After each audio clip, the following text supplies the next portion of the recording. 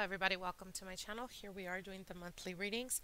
I do want to apologize for not being able to upload a little bit sooner. I've been extremely bombarded with work, doing a lot of spell casting rituals and rites for clients. So I do want to mention, for those of you guys that are interested in private consultations, now is the time to schedule those appointments, as we are approaching the end of the year, and the last 4 to 3 months are extremely busy for me, and I believe this year is going to be a little bit more busier as I'm already experiencing that now. So I can't promise you guys availability for the last 2 months of the year. Again, like I said, so if you guys are trying to get consultations, get that in now, so you guys can have that reserved. So anyways, let's move on. I do want to mention, for each zodiac sign for the month of September, I did channeling with my spirit guides to give you guys the messages that are specifically pertaining to your signs.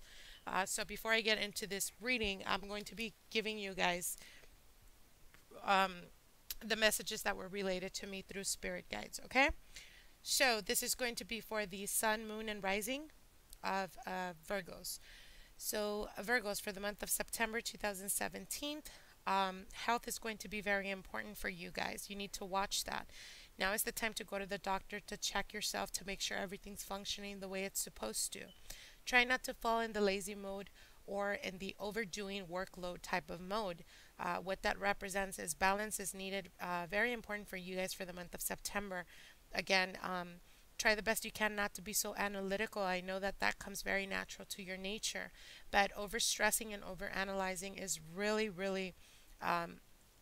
putting your mind and your brain in overdrive. So try the best you can to release that tension, release the doubts and fears, and allow the universe to process and to actually give you or bring to you opportunities, instead of stressing over it. Okay, because it puts you in a situation where you feel completely helpless, and that's not a good thing.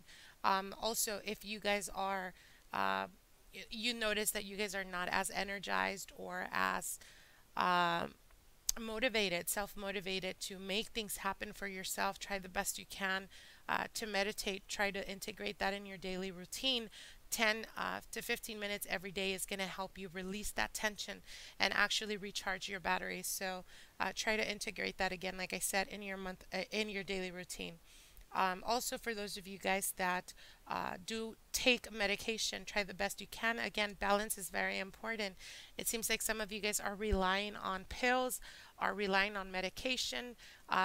You know, if you're needing that, an example for high blood pressure, or something like that, it is needed, but try the best you can to also change your diet or watch your diet, because in doing so, you're going to better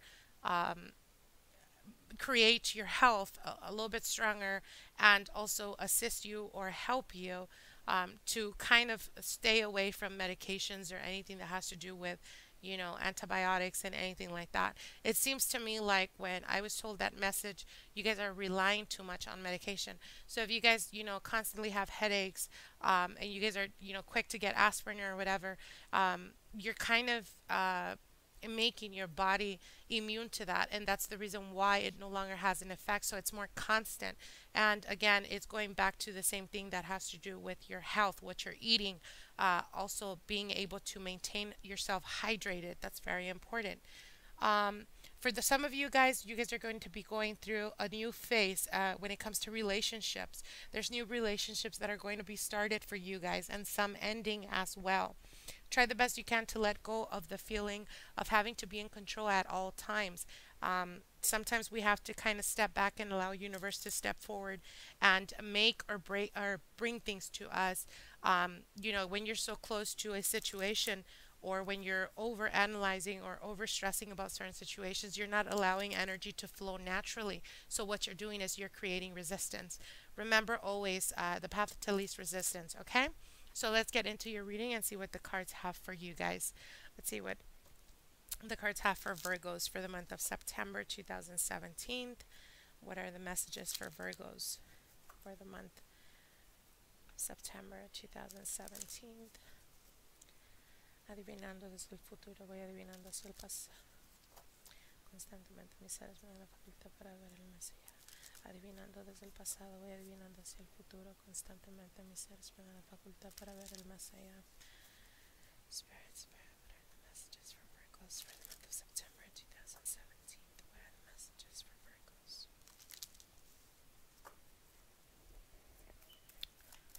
Okay, this is going to be my last shuffle. Alright, let's get into your reading, Virgos. Alright, so for your first card, you have the King of Wands, 9 of Wands, 9 of Pentacles, the Sun, Queen of Swords, 5 of Wands, Judgment card, Page of Wands, 7 of Swords, King of Swords, 10 of Pentacles, and the Magician card. Okay, general energies for the month. Ace of Pentacles. So again, it correlates with the messages that were given to me by Spirit. You guys are going through a transition right now. There's new beginnings. Please note that it is a full moon tonight. So there's ending cycles. Again, we talked about ending relationships and the beginning of new ones, or creation of new beginnings. This ace is definitely a promise for new beginnings. Something that's going to start off a little bit slowly, but definitely it's a practicality. It is the material sense. So what that means is the first steps towards a new relationship, a new connection, or even in regards to business and finances, new opportunities coming in that you've been expecting for quite a while. And again, it will manifest for the month of September. I feel that for some of you guys, it's going to happen on the 3rd week of September. You guys are going to start to see things happen or new opportunities come into your life. Okay? So let's get into your reading. So you're starting off the month with the King of Wands. You're definitely connecting with a fire sign. Fire sign would be a Leo, Sagittarius, or an Aries. Doesn't have to be their moon, sun, or rising. It could just be the attributes of a King of Wands. It could be both male or female. This is a person that is a go-getter, someone that is very determined, very passionate, very intense. It could be a representation of your partner, or it can also represent the person that is being surrounding you at the present time. Now you do have the 9 of Wands. The 9 of Wands is getting to a point of if you are with this person, if you have been with this person, and this is your current partner, you guys have been struggling a lot. You have 2 nines, so there's a need for releasing because you're one step from the 10, which is endings. So again, you might be debating whether you should walk away from this relationship or whether you should continue on being in this relationship. Although the 9 of Wands definitely talks about one, either you or your partner are not willing to deal with it anymore, or you're kind of just giving up. You're not really wanting to continue fighting, as I'm getting the energy of the 9 of Wands in reverse. So again, someone's giving up. The 9 of Pentacles is definitely talking about singlehood. So again, there is a need to release. If you're too obsessive over your partner, or if you're becoming almost in the dark side, like what's the word, over possessiveness, jealousy, etc. It's like someone in this relationship, whether it's you or your partner, is definitely considering being single again. You have the Sun card right here, and this is in the near future position, all these right here in the bottom. So this is talking about new blessings coming for you or coming towards you. But the main focus here is definitely learn from your mistakes, okay? Learn from the past. You do have the Page of Wands here, so there's communication or a message coming in with regards to either relationships or with regards to business, and it's going to be in a positive aspect as the Sun is crowning this page and the Magician under it is definitely amplifying that type of energy. So it's a positive message coming through. Again, for those of you guys who have been without a job for quite a while, it could be an opportunity for an interview or an opportunity for actually starting on or being hired on by a company. So there's, again, like I said, the new beginning here. Now you do have the Queen of Swords here. And the Queen of Swords is an air sign, so it would be an Aquarius, an Aquarius, a Gemini, or a Libra. And it's right under the King of Wands. These are in the past and passing positions. So it could be that the King of Wands is definitely a very passionate, very intense individual. And the Queen of Swords is totally the opposite of that. The Queen of Swords is a very analytical person. Even though it is an air sign, I feel that it speaks about the Virgo energy when it comes to females. Sometimes you guys can be a little bit What's the word? Your shadow side could be a little bit, what's the word? Um, could be a little bit spiteful, could be a little bit stalkerish, possessive, very cutthroat, very cold, standoffish. So I feel that there's a disconnect here with your partner.